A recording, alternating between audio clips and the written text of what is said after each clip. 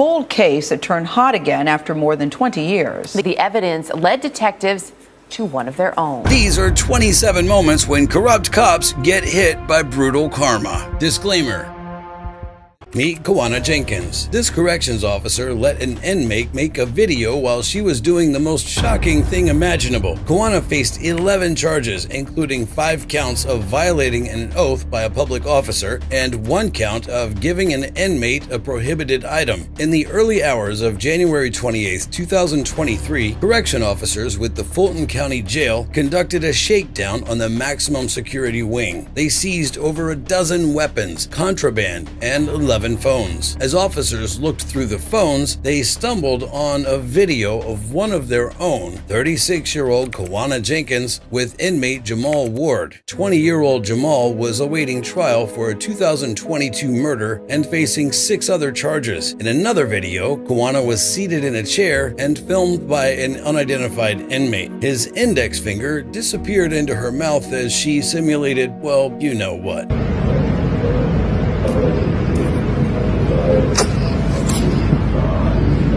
Kawana was promptly fired and placed under arrest. The only person close to her level of nastiness is Joyce Mitchell, and you'll see what I mean soon. Joyce Mitchell. She was leaving her husband and son to drive off to Mexico with an inmate. Joyce was charged with promoting prison contraband in the 1st degree and criminal facilitation in the 4th degree. On Saturday, June 6, 2015, correction officers in the impenetrable Clinton Correctional Facility, Dannemora, New York, noticed 2 inmates, Richard Matt and David Sweat, didn't answer during the 5:30 a.m. head count. When officers checked them, they found pieces of clothing arranged under their sheets. All that they found was a cute note the men left behind. The men had cut holes in the steel walls of their cells with power tools and climbed through pipes and tunnels until they reached a broken open utility hole cover a block away, just like in the classic movie The Shawshank Redemption. The prison hadn't had an escape in 100 years, and these were dangerous men. Richard was serving 25 years to life for the 1997 kidnapping and murder of a 76-year-old businessman. The man had fired Richard. Richard retaliated by killing and dismembering him. David was no better. At 16, he'd already been charged twice for attempted second-degree burglary. In 2002, he upped the stakes when he shot a sheriff's deputy 15 times and ran over his body. That got him a life sentence, and he'd been behind bars since. Both men were added to the U.S. Marshals Most Wanted list. Hundreds of state and local law enforcement officers worked around the clock to get both killers back before they hurt anybody else. 3 weeks later, the manhunt ended with Richard dead. Tactical team from Customs and Border Protection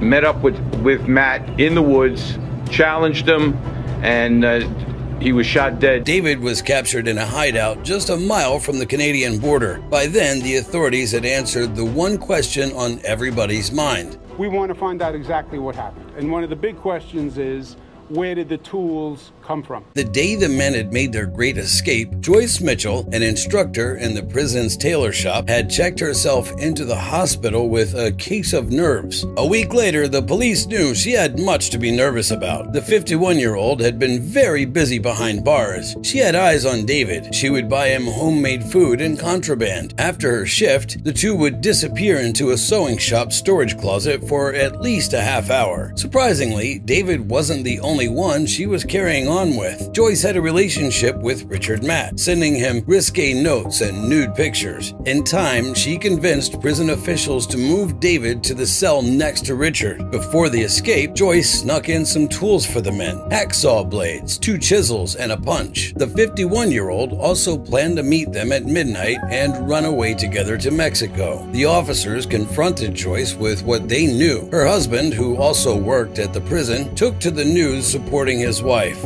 I just couldn't believe it. Her reaction when she said they really escaped, and that's why I left it at that.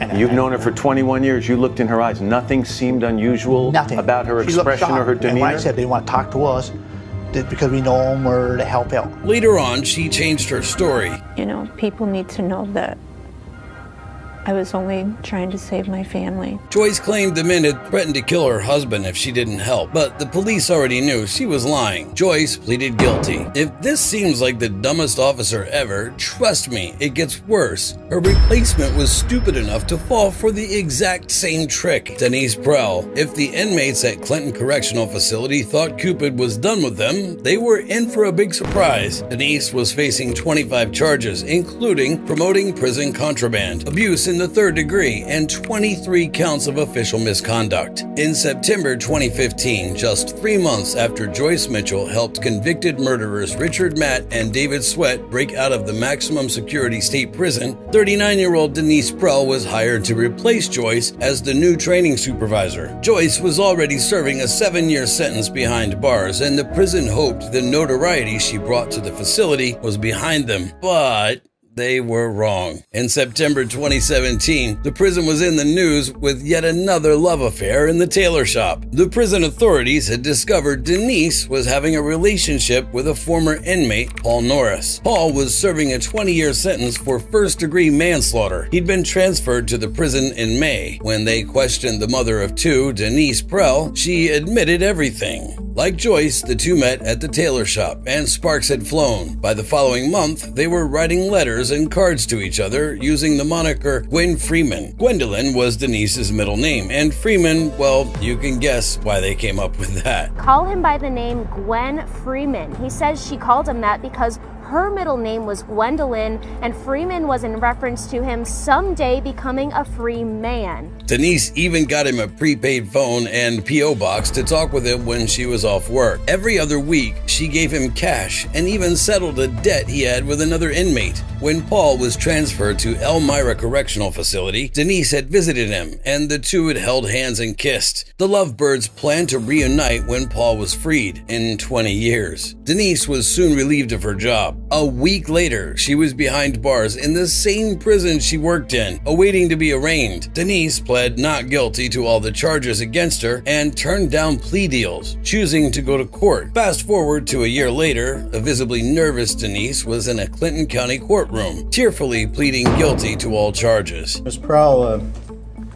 your criminality in this matter, which you've pled guilty to, is difficult, if not nearly impossible, to understand in light of what this community went through. By then, Denise and her husband had divorced, and he had custody of the kids. Denise claimed the affair didn't ruin her marriage, but she's not holding a torch for Paul either. But this next officer just ran out of luck, and her secret affair is about to be exposed in the most humiliating way imaginable. This is Charlene O'Banion. When she got to work that morning, she had no idea the entire prison knew the nasty things that she'd gotten up to. Charlene was charged with improper activity with a person in custody. Correction officers at the Conroe Montgomery County Jail facility in Texas received a tip that a female correction officer, 33-year-old Charlene O'Banion, had been intimate with an inmate in custody. After secretly recording her phone calls, detectives discovered that the object of her affection was 28-year-old Jacob Parker. Jacob was behind bars for possession of a firearm and resisting arrest. He also had an open warrant for theft. On December 17th, 2021, the detectives confronted Charlene about her relationship with Jacob. We were notified of a possible improper relationship between you and Jacob Parker. So we're here for that. I just kind of want to talk to you about it and get your side of that story. Don't know anything about it. I mean, do you know who I'm talking about? He's in Pod 6. Okay. Charlene appeared shocked. The detective asked if she'd talked to him on any calls. Again, Charlene vehemently denied it. Have you talked to him on any jail phone calls or anything like that? No. Not at all? Okay. When asked where Jacob's cell block was, she squinted like it was some vague memory. And where is Jacob a trustee? I think he's in laundry. I've seen him in laundry. I don't think he's out on. She quickly made up a rambling story that involved another prisoner. And where would you think that, like, this allegation would come from if there's nothing to it? Well, I had a feeling this was coming. So there was an inmate named Coker, Justin Coker. Okay. and he got out of here for I don't know what period of time, and he tried to contact me on Facebook, and he sent me a message, and I blocked him on Facebook. And I guess one time Parker was going back to Equat to use the bathroom, and he was talking like at the window with me, like at Equat, because I was the Equat. He was talking through the window, and I guess Coker like didn't like that, which I had no contact with him or anything. And I don't know why, like he went up to, I don't know what was said between them, but he went up to Parker and said something, and then Parker ended up going back to the laundry. The detective indulged her, even asking her when it happened, all the while knowing he was setting her up for a trap. Okay. When do you think that happened? Months ago. Okay. Is Coker back in jail? Or? He came back, but I think he left. I don't know if he like got released or he's in TDC now or something like that. The detective revealed that they had phone call recordings and gave her one more chance to admit the affair. So I don't know exactly how it started, like who it started from. But I was told that it was brought to somebody's attention, and then we looked at jail calls, and there's jail calls between you and Parker, and all that stuff's recorded. So I don't think you're being completely truthful. Well, I kind of know that you're not, and I'm not trying to be rude when I say that. Yeah, no. I'm just kind of trying to lay it out on the table for you. Mm-hmm. You kind of get one shot at this of being truthful, and people. Perception means a lot in criminal cases and internal cases. It's a huge deal. It sways people to do a myriad of different things, you know. And this is kind of your chance to paint your own image. Seeing the writing on the wall, Charlene changed her story. I guess a few years ago, we talked, and then I ended up here, and then he ended up here. I didn't know he was here. It wasn't anything like that. This time, she admitted that they had known each other before she started working at the prison, but she continued to deny being intimate with him. So y'all kind of talking about nature? No. Now that he's here? Oh, no. Now that he's here, no. Okay. I mean, it's never been like phone sex or anything like that. Like, that's not. But like, we all joke around. Like, we all make like, you know, like that's what she said type things. But it's never like. She quickly changed this story when the detective revealed they had heard them together. From what I'm listening to on the calls, I take it as that you've given him oral sex at some point, is what I gather from these calls. This time she said they had relations, but was adamant that it was long before they met in prison. No, that was like in the world. But we never dated. We just... Okay. Even going as far as claiming that they'd met 3 years earlier through a friend. Can you kind of give me like more detail on like where y'all met and things like that? Like how did you come to know him and where this all happened at? We just met through friends. I don't remember where we went. Then we went to go eat somewhere. I don't know, he was with his friends. After giving them the runaround, Charlene grudgingly admitted that they talked to each other much, much more than she had let on. Okay, so y'all talk pretty regularly? When they asked her about a photograph that she'd mentioned during a call, Charlene brushed it off. I haven't listened to this, but apparently there may be some talk in the calls about like photographs. Have you given him any photographs? I gave him a photograph of his mom, which she had asked for, and of his dog, Jax. But she slipped when he asked her about Jacob's side of the story.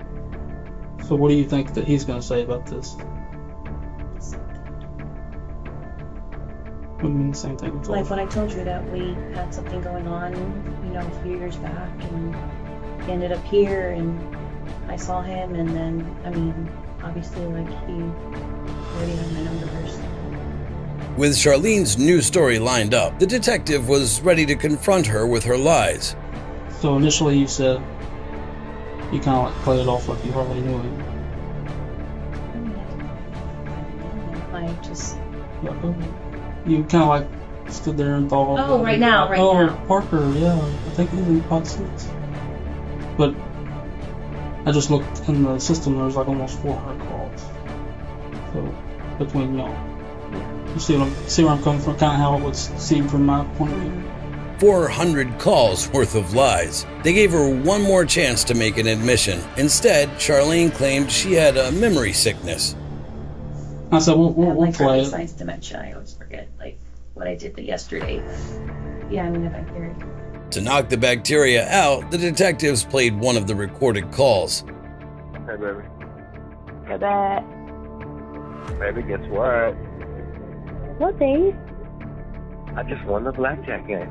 Yeah. Oh, I'm on your ass. I need to clean that fridge out. I got a lot of stuff to clean and get rid of before you come home. I'm just kidding. Yeah. I don't know. You probably got this weird swing hanging from the ceiling. Candace probably thinks it's a swing set. Oh, if I had that swing, you better believe I'd leave that sucker up for you. Would you really? Hell yeah. You'd let me put you in it? Yeah. With a gag ball and everything? I'd be mowing you down. And we look out the sliding glass door. Do you have a sliding glass door that goes to the patio? As Charlene heard her voice, her head fell to her hands. When the detective paused the video, they gave Charlene another chance to come clean. You can't see how that sounds from like my point of view, like a more recent thing than 3 years ago. No? No. I've given him before, and that's what he was referring to. But she stood by her lies and stuck to her story. The detectives weren't having it. After almost an hour of making up stories, Charlene finally admitted that she and Jacob had gotten down and dirty. I might give him. In that part of the E. coli? How long ago was that? A few months ago. How long have you worked here? Since April. Since April this year? Mm-hmm. Was he already here?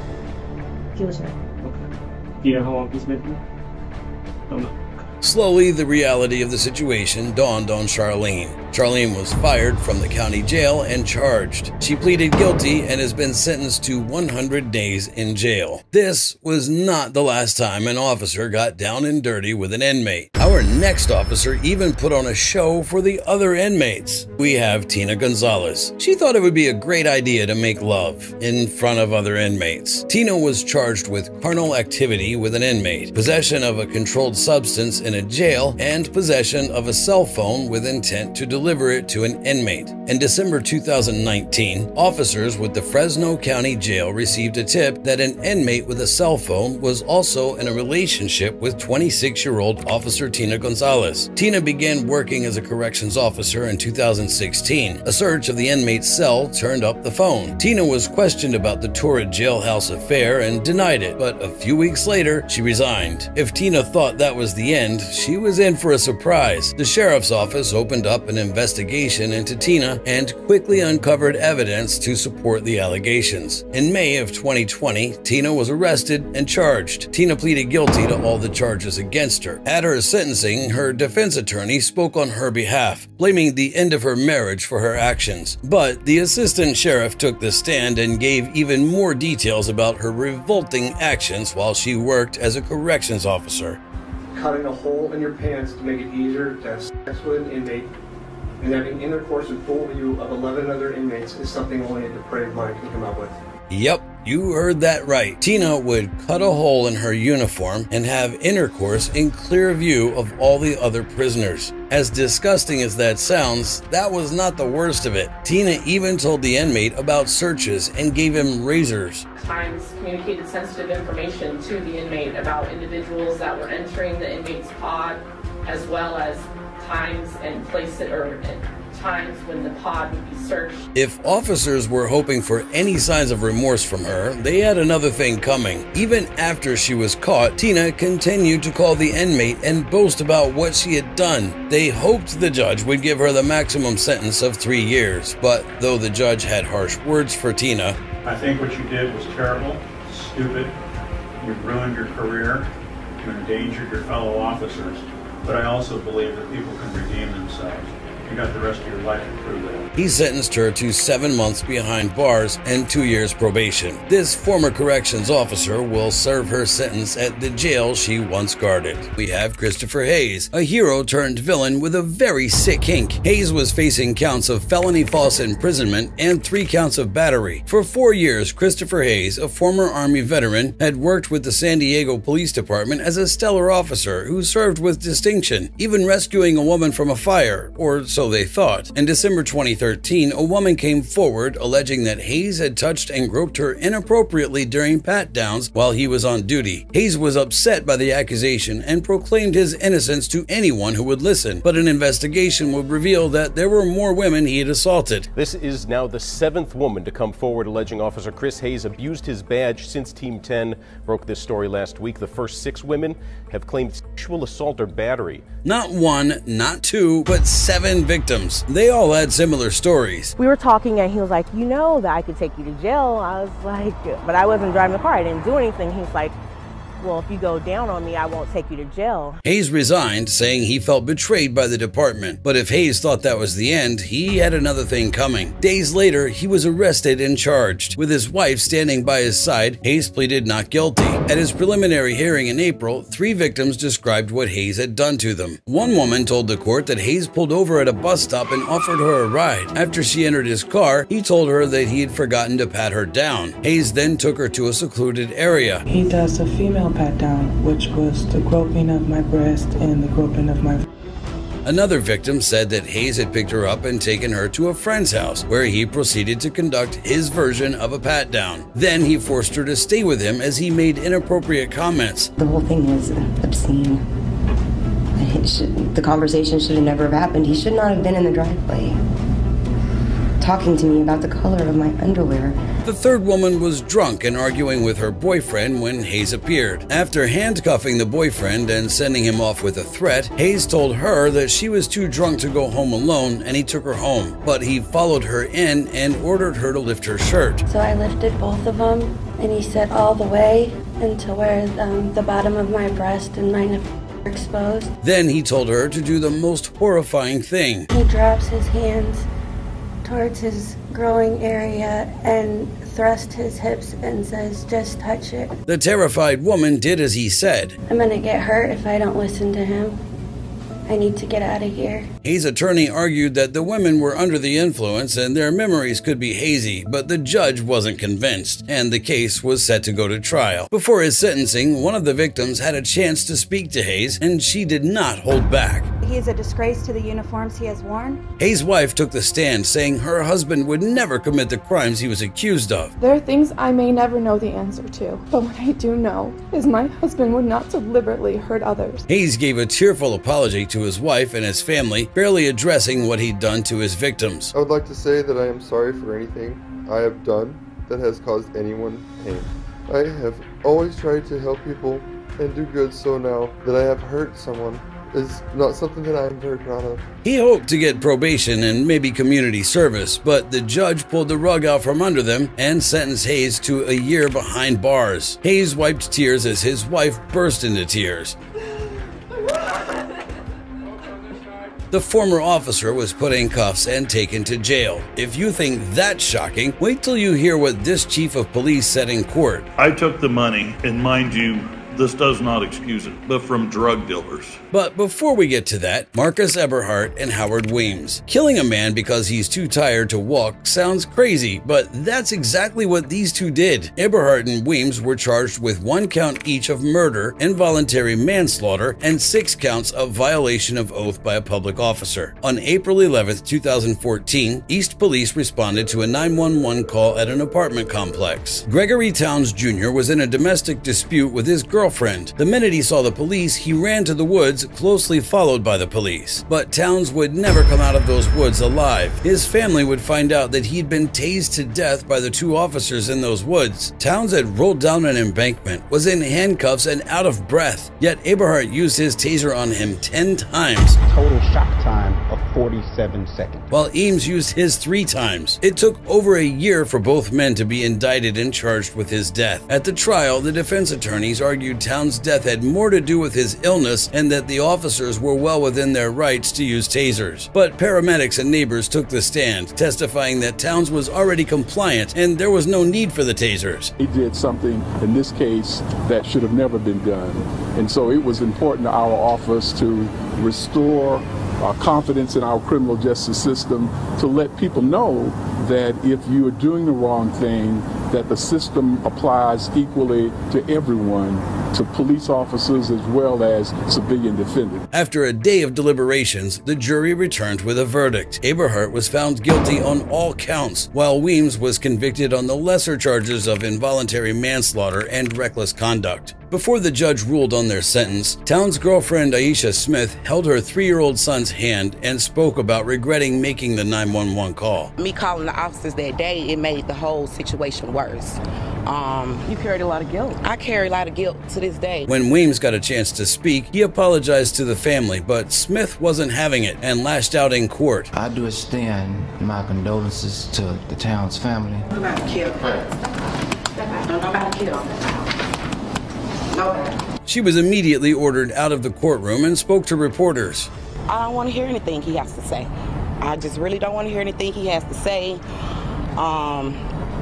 Gregory's not here to respond for himself, so I did it for him. Eberhardt was sentenced to life in prison with the possibility of parole, and Weems was sentenced to 5 years. 2 men's stupid actions cost another man his life. You'd think this kind of poor judgment doesn't happen often. Think again. Wait till you hear what this sheriff does to keep up with his crazy addiction. Charles Reeder. We're talking about Charles Reeder, who fancies himself some kind of Robin Hood. Reeder faced 18 charges, including first-degree engaging in a pattern of corrupt activity and tampering with records. Once upon a time, Charles Reeder wore the highest-ranking badge in Pine County's law enforcement when he was sheriff. A year later, he shot to nationwide fame as a horrified public followed the investigation into Ohio's worst homicide, the 2016 Rhoden family massacre. 8 members of the Rhoden family were found murdered. 2 years later, they found the culprits, 4 members of another local family, the Wagners. Reeder's face flashed across TV screens, a shining example of good police work and his no-nonsense approach to drug and gang arrests. We declared war on drugs when I was appointed the sheriff in 2015. We came together with the Piketon Police Department, the Waverly Police Department to form a major drugs and crimes task force. And the reality is, after the alert that I put out, people were shocked that there was gang affiliation coming to Pike County. But something sinister lurked in the shadows of this sheriff's fame. A month later, an anonymous complaint came in about salary and benefits being collected in the sheriff's office. State officials raided the sheriff's office, and what they found was much worse than they thought. Apart from envelopes containing cash being tampered with in evidence, impounded vehicles were auctioned off at ludicrous prices, only to be resold for more than double. And the man pulling the strings was none other than the town's favorite sheriff, Charles Reeder himself. It turned out that the people's sheriff had a gambling problem and had used his office to fund the habit. He also owed deputies and a car dealer money. Reeder swore he was being framed. The following year, he stepped down as sheriff and was indicted on 23 charges. He swore at the deputy who served him the papers and pleaded not guilty in court. Hey, sir, how you doing? It'd be better if you get my property. Understood.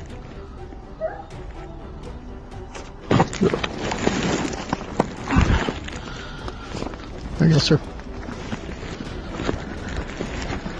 Vowing to fight the charges against him, but a year later, Reeder pleaded guilty to 5 charges, including theft in office and tampering with evidence. Several people spoke on his behalf, claiming that the job pressures had gotten to him. There's no greater man than Charlie Reeder. Judge Patricia Cosgrove listened attentively as Reeder made a long and tearful plea for leniency.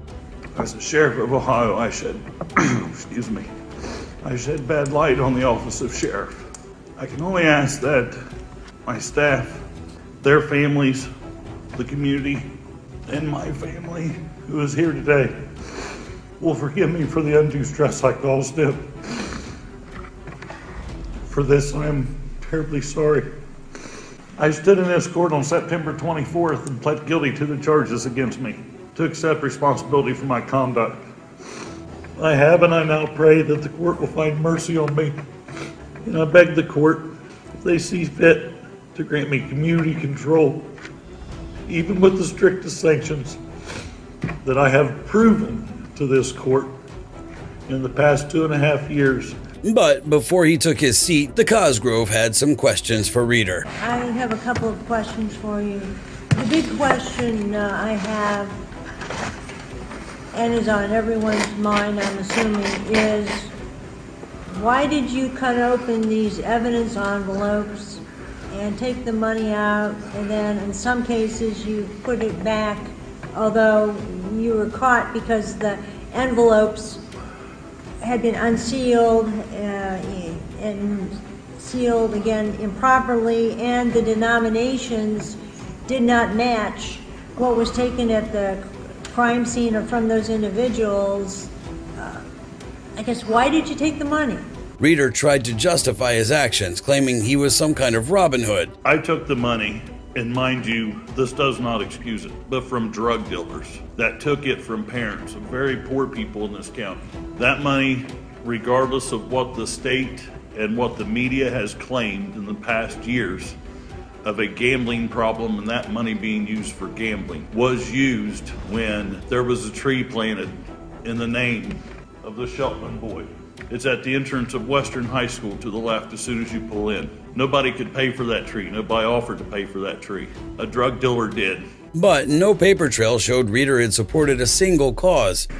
What you're saying here as to why you claim you used the money for various charitable community things, and then, but the PSI officer notes that there's no documentation that you used it for those things. His answers did nothing to convince Judge Cosgrove that he was remorseful, and she had little sympathy for a man who tarnished the badge and broke the public's trust. Reeder's wife and kids cried as the judge sentenced him to 3 years behind bars. Reeder was escorted out of the courthouse and taken into custody by the deputies he once led. Stealing from drug dealers is one thing, but stealing from charities? That's exactly what one sheriff did, and it's not even the worst part. Meet David Oliver. This chief of police's fall from grace to grass will give you whiplash. Oliver was charged with unauthorized use of property and unlawful restraint. Crystal Casterline, a patrol officer with the department, accused him of harassment. Brimfield's former chief of police had officially become a mope. Investigation into the lawsuit led to many officers backing her claim, but they soon found Oliver had been up to much more in office. Oliver stole money meant for charity. He also went into evidence and picked weapons, some of which he sold and others he kept for himself. Oliver pleaded guilty to the charges against him. Before sentencing, his attorney tried to paint a positive picture of his client. Mr. Oliver, as I think everybody in this room knows, served the township of Brimfield first as a police officer and later as a chief. He served approximately 10 years as the chief of police. As everyone knows, Brimfield is a small town that has its own small town politics. I think politics have played a role in this case. Claiming that he pleaded guilty so he wouldn't have to drag his family through court. Oliver got a chance to speak, but instead of addressing his victim, Oliver claimed it was all lies. I mean, and I'm not going to be long, Your Honor, but one question I would ask is if there was a sworn police officer who thought there was a crime that had been committed in 2012, why didn't you report it? The secondary thing about this is I never heard anything about a hostile work environment or assault or... He also said the other officers were ganging up on him, but the prosecution fired right back at him, reminding the court of his heinous behavior as chief of police. I would like to say that perhaps Mr. Oliver should question what kind of leadership skills he used with those people that they were too afraid to come forward until my office showed up to investigate. And people were more than happy to tell us about his crappy, horrible, deplorable behavior. He makes no apologies today. He has no remorse for what he put those people through. It's astounding, Your Honor. Officer Casterline finally got a chance to face the man who made her life miserable for close to 2 years. I was so eager to learn and felt so unsure about what to do at times. Looking back, I can understand the frustration and the resentment my supervisors must have felt. Many times I would be so unsure, but the chief was someone that I could trust and come to at any time with any question. And with me, he strongly encouraged me to use his open door policy. She disagreed with the plea agreement, but she made a lengthy emotional statement about what she'd been through for the past few years. I told him over and over that he was making me uncomfortable. But the physical assaults and sexual harassment continued on an almost daily basis for 2 years. I became more and more withdrawn and depressed. I truly felt there was no way out. Through Casterline's testimony, Oliver dramatically shook his head and made faces, but the judge didn't buy his act. You become the moat that you wrote about in your book. Do you realize that? She sentenced Oliver to 2 years of probation and ordered him to surrender his police certificate. Oliver was also fined and ordered to pay $1,304 in restitution to the charities he ripped off. And this was not the only time officers have been forced to arrest their chief. One sheriff couldn't stop getting arrested, Todd Pate. After getting a lenient sentence for a severe crime, you'd think this sheriff would be a little less arrogant. You'd be wrong. Pate faced 9 charges, including first-degree assault, operating a motor vehicle under the influence, and 4 counts of wanton endangerment. On March 8, 2019, a 911 call came in at the Breckinridge County Sheriff's Office. The driver had fled the scene. Officers later found a damaged truck and the county sheriff, Todd Pate, in the nearby woods trying to hide beer bottles. Pate reeked of alcohol. His eyes were bloodshot. His speech was slurred, and he could barely hold himself up. And this was not the first time he'd been arrested for a DUI as sheriff. Back in 2015, Pate had been arrested for DUI and reckless driving. All he got was a fine of $800. He wasn't going to get away so easy this time. Pate was charged and indicted on multiple accounts. A shocking fall from grace for a sheriff who'd once been on Oprah for his exemplary police work. Pate agreed to a plea deal that would give him a sentence of just 75 days. All he had to do was plead guilty. Easy peasy, right? But things didn't quite go as planned. In court for the hearing, Judge Janet Crocker had begun addressing the court when she noticed Pate was busy doing something else. Is that your phone, Mr. Pate? Yes, it is. You need to put it away. Okay. You need to put it away. Okay. Yeah. Not a great way to kick off proceedings. Instead of pleading guilty, Pate began questioning the judge. Your desire to change your plea from not guilty to guilty. Do I have to answer that yes or no, or can I make somewhat of a statement? That is a yes or no answer, sir. Will I have the opportunity to say anything further?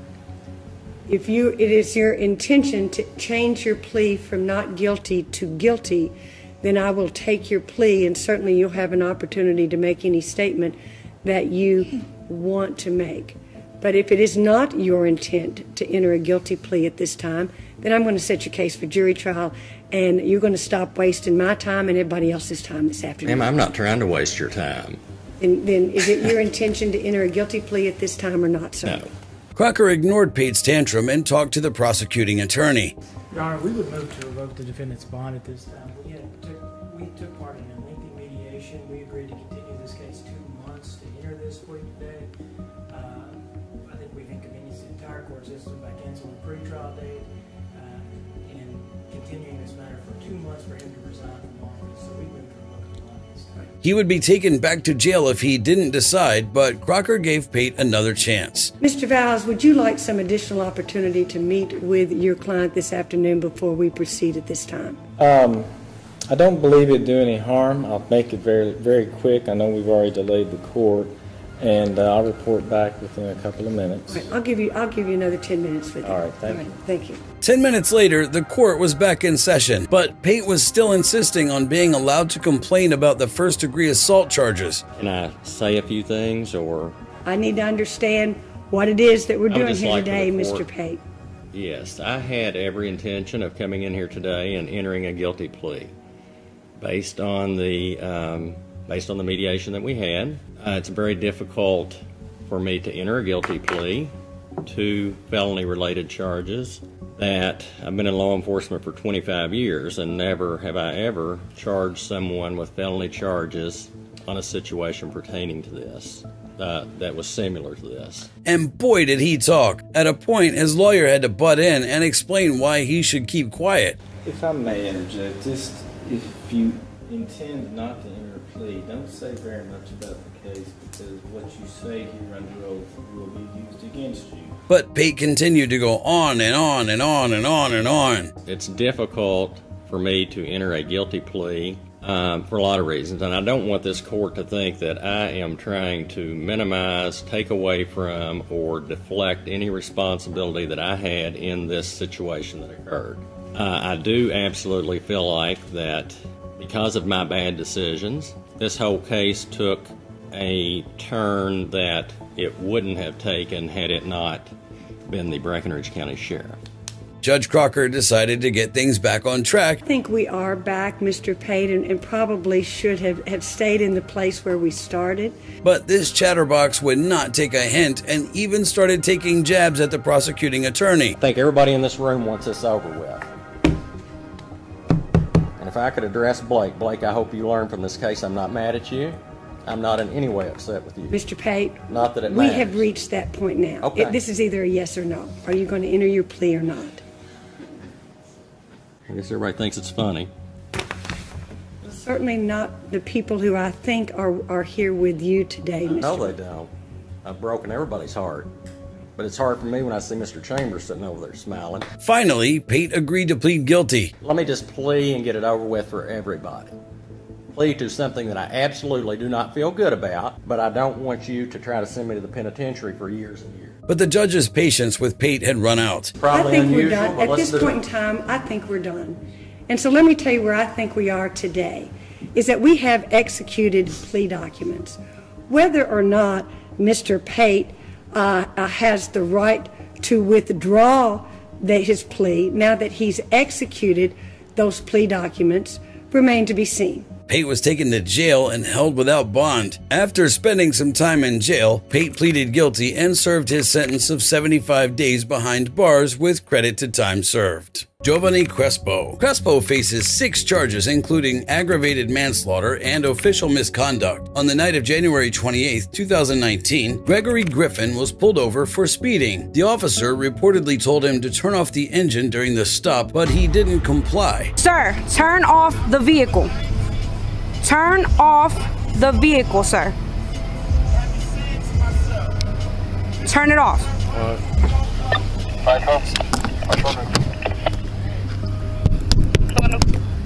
Turn off the car and roll down the window.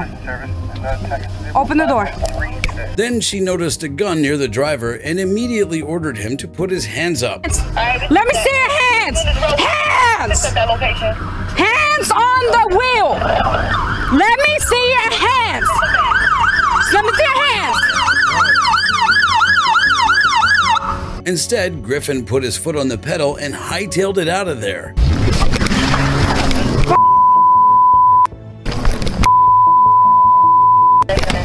Be advised, the vehicle took off. Thomason, Pennsylvania. 2017, Chrysler 300, color black. The officer radioed for backup as she followed after him. One of the officers who joined the frenzied high-speed chase was Giovanni Crespo and his partner. When the patrol car pulled close side by side with the fleeing car, Crespo jumped out of the car, brought out his gun, and fired. Shots fired! Shots fired! Move, move. Not at the car's tires, but directly into the car at the men. He missed, but not for long. He hopped back into the car and they continued the chase. Shots fired on that vehicle! Shots fired!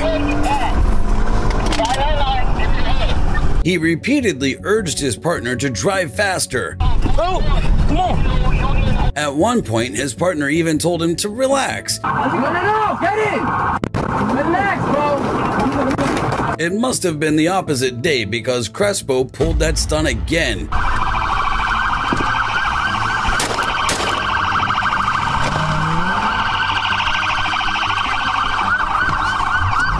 The third time the car came to a stop, a pumped-up Crespo raced to the car. Stop! He barely ordered them to stop the car before he shot through the passenger side. Stop the car! Get down! Get out the car! Hitting both men in the head, killing Griffin, and severely injuring his passenger, Andrew Dixon. It should be under his leg. Does anybody fires a weapon here? No, no. Later, as more officers arrived, Crespo kept telling everyone what he'd just done over and over and over. I shot him in the head. Back up, back up, back up, back up. Get the gun. I shot both of them.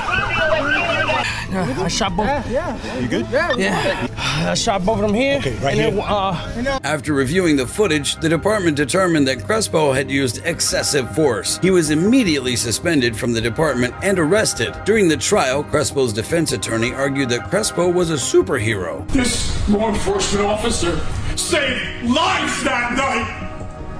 End of story. But the prosecution saw the evidence differently, mainly because Crespo's story had changed. This defendant shot Gregory Griffin through the back of the head, severing his brainstem and killing him, and shooting his friend Andrew Dixon in the face, causing serious bodily injury. After 6 days of deliberation, the jury came back with a verdict. Crespo was found guilty on all counts. Several of Crespo's family members broke into tears. Their sobs and screams filled the courtroom. One woman began screaming in Spanish as she rushed out of the courtroom. He's facing up to 30 years for his stupid actions in January. Speaking of stupid actions, you won't believe what this officer did to a patient just because he called him bro. But before that, Jordi Yanes Martel. Take a good look at this face, because this is the last person you want to see in your nightmares. Jordi Martel faces 4 battery charges and 1 trespassing charge. In January 2020, Martel, an officer with the Miami Gardens Police Department, filed an arrest report alleging that while he was working off-duty security at Tootsie's Cabaret, he had tased a drunk woman who refused to sit on the curb and was punching and kicking at officers. Then, months later, a video leaked, and authorities realized everything they knew about that arrest was a lie. We are all here today to correct what we all see as an injustice that we are alleging is actually a crime. It all started when 32-year-old Sofia Sacho was kicked out of Tootsie's Cabaret for throwing money at a waitress. She was trying to leave when Martel approached her. The club owner had told him to tell her to never return, but Martel had other ideas. Is there a reason why you need my ID? Yes, you're being trespassed from the location. Okay, you need to follow me to my car, please? He told her she was trespassing and ordered her to step out of the car. When Satchel refused, he reached into the car, opened the door, and dragged her out and threw her on the ground.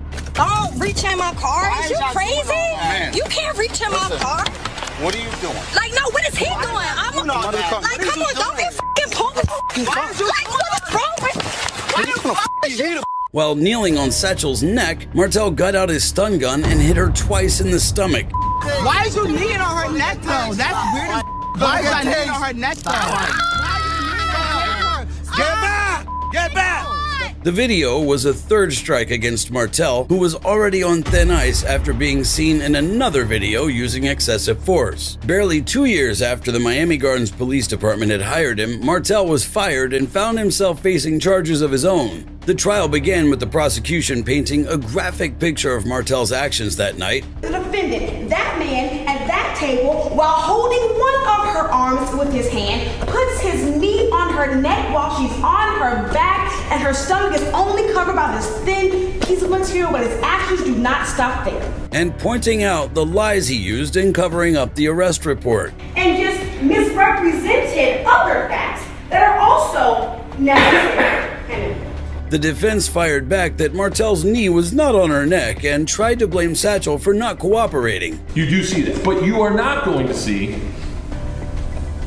any clear indication that that neck or that knee is actually on the neck. In fact, you're going to hear contrary evidence to that. In the end, Martel was found not guilty of the felony charges, but guilty of battery and trespassing. Before the sentence was handed down, Satchel finally faced the officer who'd attacked her. From his knee choking the life out of me, fabricating reports, and lying on me, to being tased multiple times in the abdomen while being pregnant. I want him to suffer as much as he intended for me to suffer that night. Martel also spoke in court, but the judge was not convinced. I take full responsibility for my actions and for what happened that night. It did not only affect Ms. Sacho, it affected me as well. Martel was sentenced to 30 days in jail, and he has to spend a minimum of 100 hours speaking at the police academy about what not to do when serving as a police officer. This is Peter Delio, and his knees are licensed to kill. Delio was charged with felony battery with great bodily harm. On the night of August 12, 2014, Robert Lease was taken into a police holding cell over a $60 debt. Little did he know that by the end of the night, he'd be missing an organ as well. It all started at the Underground Bar in downtown Orlando, Florida. Robert had ordered 12 shots of Jack Daniels and couldn't clear his tab. He offered to wash dishes to cover the tab, but the manager refused. I mean, even a bull in a china store would do less damage than this drunk. The manager called the police. Peter Delio, an officer with the Orlando Police Department, arrived on the scene and handcuffed Lease, but he did not go peacefully. At the station, his manners didn't improve. While still in restraints, Lease headbutted the glass on a door, breaking it. An angry Delio barged into the cell and struck Lease in the stomach with his knee. Lease immediately crumpled. Delio placed him on the floor and left him there. Lease shouted for help 35 times, but the officers ignored him, talking and laughing outside the cell. An hour and a half would pass before one officer walked in asking why he was causing such a racket. When Lease was taken to the hospital, the doctors found out he had a ruptured spleen and was bleeding internally. He was brought in the nick of time. A few minutes more and he would be dead. Both officers were fired from the department, and that was only the beginning for Delio. He was also charged with battery. Delio pleaded not guilty and took the stand, defending his actions that day. But the video clip was much more compelling to the jury, and he was found guilty. His elderly parents took the stand and cried as they begged for leniency.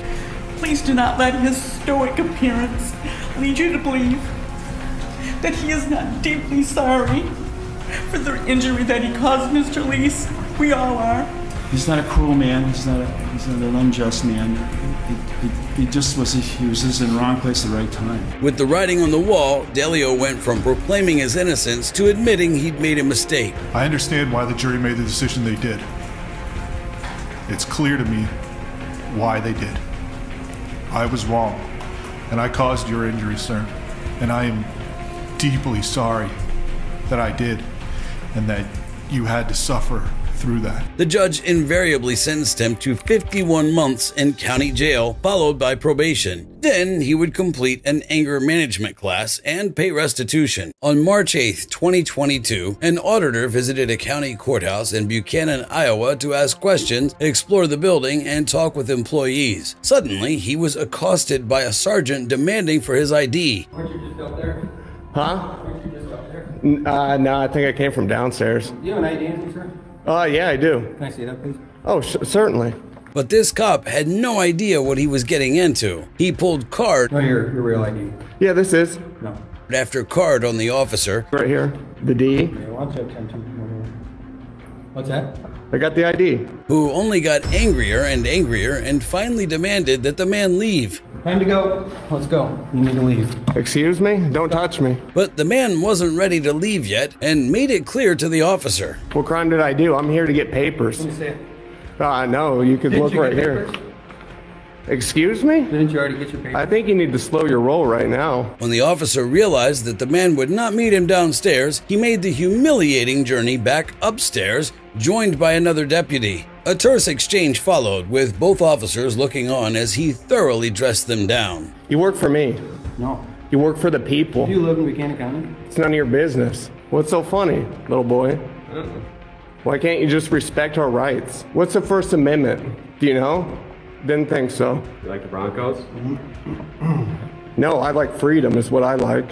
Apparently you guys don't. You're still free, aren't you? Not by you. You want to be a little tyrant. Hey, get out of the public building. I haven't. Hey, he went upstairs. Yeah, because you're not going to, and if you do, guess what?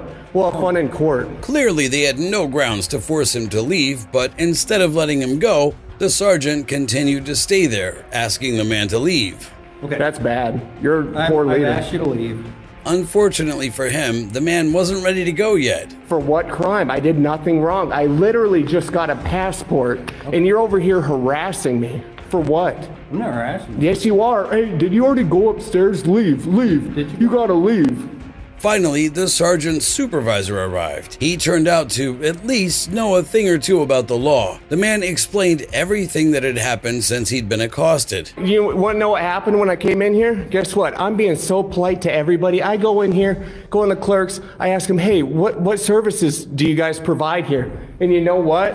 I got a passport information right here because this is what I'm looking for. I'm here to go in all these offices, and this guy right here, he should not have stripes for one. That's disgusting how you treat the public.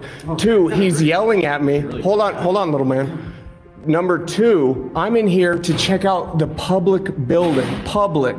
Don't forget that. The captain swiftly de-escalated the situation. Captain, is this what do you accept this behavior? What do you need?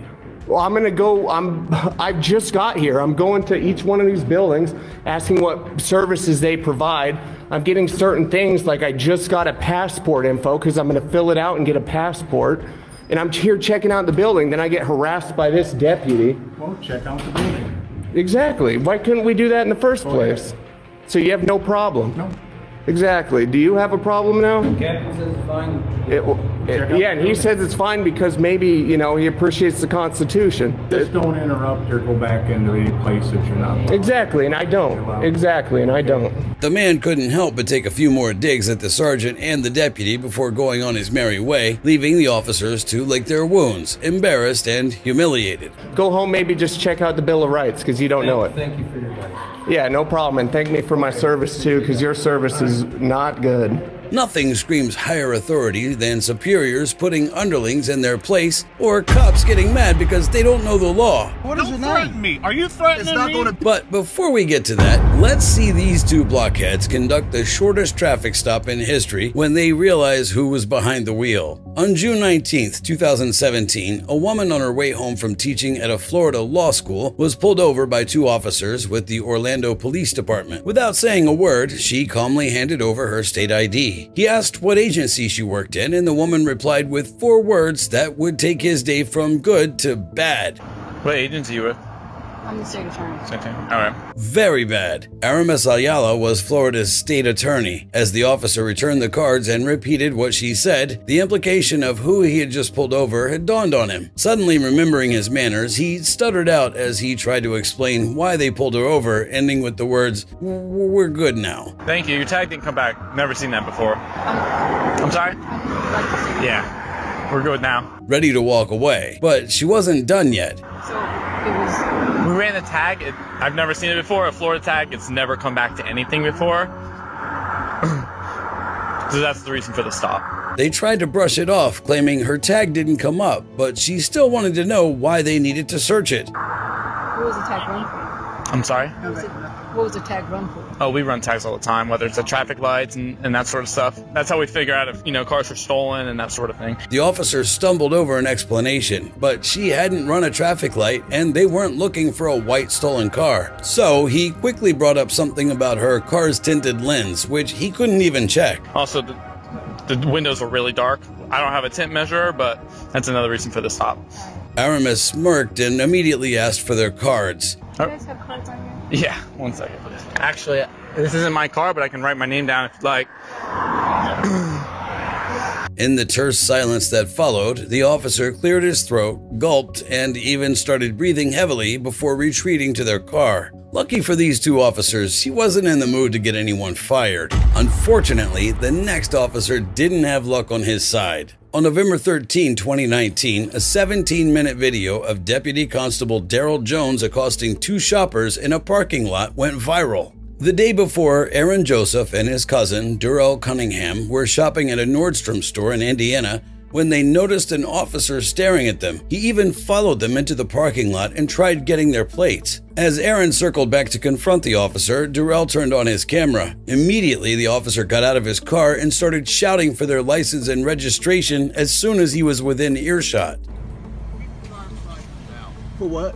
because I told you to. The men refused and demanded to talk to his supervisor. You haven't have a reason, sir. You didn't pull me over. But you didn't pull me over. Get the license out, or I'll hit for a backup and I'll take you out of the car. Call your Get your driver's license. Call your supervisor, sir. Get your driver's license out right now. Call your supervisor. But the officer didn't reply. Instead, he threatened to call for backup. He couldn't even explain why he wanted their ID, and that's not even the worst thing he said. What do you need my ID for, sir? Well, because you want to run your mouth to me. No, because you was looking at my license plate. For what? Exactly. For what? You don't have the right to run this. I got my rights to do anything I want to do. I'm a police officer. But the men were adamant. They were not giving him any information. So this pot-bellied nincompoop called for backup. You can't lock me up. Control Tom 3315. We're asking you to call a supervisor, sir. Yeah. I'm telling you, we're not getting a supervisor. We're not getting a supervisor? After a brief back and forth, the men asked why he wanted their information. This time, the officer came up with something extraordinary. I don't mind showing you my driver's license, but what is your reason that you're asking? Because. Why? Because you're acting suspicious. About what? We was in there shopping. I said, show me your driver's license. What is the suspicion, sir? Get your driver's license out. You can't Just state the suspicion. show me your driver's license. That's all I want to see. You're not explaining to me. You didn't pull me over. You jumped out your car and asked me, did I want to? Investigation. What are you investigating? Look, you just see me in there shopping. I paid for everything that I bought. Get your driver's license out. Sir, show me your driver's license. I'm not going to argue with you no more. I'm not arguing. I'm trying to understand something. The other car gets you, I'm going to take both of you out, and I'm going to tow your car. Can you give me your name? Your failure to identify. I'm not. You have no reason. You have no reason to pull me over. Show me your driver's license. You didn't even pull. You're not even behind me. You jumped out the car and told me to stop. You stopped right here. We weren't in traffic, sir. We were pulling out of a parking spot. Or I'm going to tow your car. You're not going to tow anything. The car, sir. You're not going to tow a car. Step it up. Call 911. I am. On my phone. When they asked him what he meant by suspicious, he couldn't explain what he meant and claimed it was for an investigation. Then the officer revealed that he was off duty, which made the stop all the more suspicious. We asked for a supervisor. You did not understand. I'm not going to get a supervisor. I'm asking for your name. Off-duty employment. You're off duty? Exactly. Off-duty employment. The officer resorted to persuading, saying he would let everything go if he didn't find anything. If you don't got no warrants or nothing, you're gone. I don't have no problem. What is the reason that you're stopping me? When the men told him that they wouldn't let it go, the officer threw a tantrum, screaming into the car. And if your driver's license check out, I'm gonna let it go. Oh, it's not gonna be let go. I don't care what. Sir, what is your name? Don't threaten me. Are you threatening me? It's not going to be let go. Are you going to threaten me? Are you crazy? Why you got your hand in here? You going to threaten a police officer? Why you got your hand on the window? I'm not scared of you. I'm not worried about you. I'm not worried about you either. We ain't broke no laws. Get your driver's license out right now. We have not broke no laws. Sir, can you give me your name? Get your driver's license out. Can you identify yourself? Get your driver's license out. Can you identify yourself? Get your driver's license out. Can you identify yourself, sir? You see who I am. You see my badge. What's your name? What is your name? Get your driver's license. What is your name, sir? The terse exchange continued till backup arrived. Refusing to identify himself. Get your driver's license out. A civil servant. Off duty. Off duty. Pulling people over at Nordstrom parking lot. Ain't nobody pulled you over. You stopped. Well, if you ain't pull us over, you don't need to see no license. You jumped out and stopped me. No, I said, show me your driver's license. You jumped out and stopped me. I said, show me your ID. You jumped out and stopped me, sir. I'm not going to argue with you. It's not an argument. Okay, we just had, it's just one question. What was the reason for you jumping out on us? Suspicious behavior. What, like what? Exactly. The officer told the backup a different version of events. You have to suspect him of doing something. Suspicious behavior. These guys were inside there. They got a bunch of stuff, and then they ran their mouth to me as they were leaving to try to make sure I didn't get their license plate. And then he didn't want to show me ID. Officer Strelman. No, they didn't steal items. We bought a bunch of items. They bought a bunch of stuff, but when they were sitting right here, I was trying to get their license plate. He hollers out the window, "You're not getting my plate," and he takes off. So I went to get him. Then he comes back and he stops here. So I asked him for driver's license. It's all on video. That's not what happened. After the men told him what really happened, the two stepped aside. Minutes later, the officer walked past and made an angry announcement. So we didn't get your name. We never got your name. Hey, officer. The backup officer came around and confirmed that he had no reason to stop them. I'm his cousin. Okay. So we came in here. He bought some things for his daughter. We bought a few pair of shoes. But the whole time, this guy is standing in there staring at us, right? Okay. You got to have some type of reason for running the plate. You're not necessarily. We can run plates for any reason. Or no reason Okay. at all. What he does have to have is he have to have what's called reasonable suspicion in order to make a stop. He has to have some sort of reasonable suspicion that a crime has been committed. Correct. And at that point, you know, that's why I asked him. And what suspicion do you have to stop him? And I heard you asking him that. But if Deputy Daryl Jones thought that was the end, he had another thing coming. Just as they promised. We gotta upload that too. I have never. Oh, it's going to the news and everything. He's gonna lose his little job. The video went on YouTube, and 2 hours later, Deputy Daryl Jones was out of a job. A deputy constable fired after a video of his encounter with two men goes viral. If you think that's the only time a cop has tried to make up a law, think again. This officer tries to pull the same stunt. Joke's on him. These women know the law much more than he does. On February 10, 2010, two animal cruelty activists were outside a local shopping club in Bensalem, Pennsylvania, protesting the number of live pigeon shots when a car tried to run them over. The terrified women placed a 911 call, but when the officers arrived, it wasn't for them. The officer said that the club had called them to complain that the women were on their property. So we would appreciate it if you would leave. You are on private property. Supporting a long-held belief that the club was in cahoots with the Bensalem Township Police Department. But that's another story. Officer Joseph Blickley immediately requested that they turn off the audio of their cameras. Do you have the audio on those cameras? Yes. Okay, would you mind turning the audio off? No, I don't need to. Okay. But the women declined. The club owner chipped in that they were on his property, but the women knew it was a public road. You understand you have every right to protest, but that you can't be on their property without their consent. Okay. You can be on public property, you can be on the roadway where it does not impede traffic, but they have the right to ask you to leave the property. Okay, well, there is public access along here, so it goes to, you know, a certain point. So I think we're within that point. You are understanding that you're creating a safety hazard here. No, I don't think we are. Well, I am telling you that you are. Well, what basis do you have for that? Because I'm telling you we're not. You're in the roadway right now creating a well, safety hazard. so are you. People who come in. So are the police Because officers. you're here, I have to be here. Well, I think we're standing by the side of the road. We were not in the road. We were always within the public access area. Officer Joseph again tried to get them to turn off their cameras, this time saying it was against the law. Certainly. Okay, and I'm going to ask you to turn the audio and the cameras off because it's illegal in Pennsylvania. It's not illegal. Yes, it is, miss. I'm sorry. It's not illegal. Ma'am, you can videotape me, but I'm asking you not to audio tape without my consent. Can you please do that? He didn't know that one of the women was a lawyer, but he was about to find out. With that intimidation tactic shut down, he tried another angle, asking for her ID. Okay, well, I'm not going to get into that here. Do you have identification, please? I don't on me now. She said she didn't have one, and they tried to get her name, claiming it was just to write up a report. Okay, can I have your name, address, Sure. and birthday, please? What do you need it for? Am I going to be arrested? When we get a call, we get to take a police report that we get a Okay. call. That's all. What do you need my ID for? Why do you need my name? We're here on a police call. We're having contact with you, and we're going to identify you and name you on our police report. The woman stood her ground. Unless she did something wrong, she didn't need to give a name. Officer Joseph argued that she had, bringing up his made-up wiretap law. Okay. Why would that be? Because I don't think I'm doing anything illegal. I don't think I'm under suspicion of anything. Okay. Why do I need my name? You just told me that you're audio taping us, and I asked you not to do that under Pennsylvania wiretap laws. Okay. Okay. She told me she's not audio taping. I have no problem with that. I'm asking you to do the same thing. When she confronted him about the charges, he stumbled over himself as he backtracked. Okay, so you're going to take me into custody because of suspicion of violation of the wiretap law? Did I ever say that? I asked for Well, your you asked for my ID, so I'm under suspicion for something, and you said the wiretap law. So what? Okay, but you said the reason that you wanted my name and not hers was because of the wiretap law.